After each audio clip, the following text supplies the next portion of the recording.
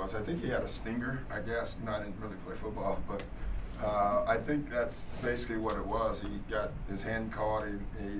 Both arms or forearms were cramping, and so I don't even know what that is, but that's what it was. So obviously it didn't affect him too much. No, he was fine. Minus the turnovers, he was fine. You guys can remember that score. Yeah, we're getting stops. Last 3 games, I think 2 games in a row now for Rondo as far as just offensive execution is off the charts. He's calling it. He's back to calling a game. Every night. He made some sensational calls. Through our sets. We're doing random less. I think Kevin at the 5 has been very good. We're athletic all of a sudden. We've gone from the you put Kevin and Brandon on the floor at the same time with Rondo. All of a sudden we're flying down the floor and we're getting low posts, we're scoring. But overall, it's just all that is.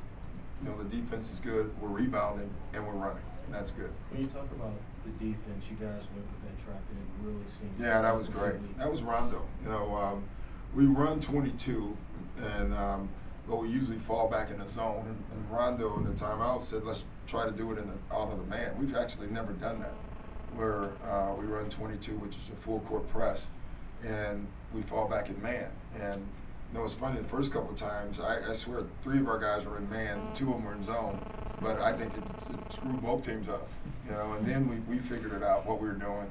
But just being aggressive, and honestly, having Pietrus on the floor allows you to do that. When you have Rondo and Pietrus on the floor, and then you have the quick bigs with Kevin and Brandon, it allows you to cover a lot of room and a lot of ground, and so it was good defense for us. Has he shown you that he's maybe a little bit better of a defender than maybe you thought?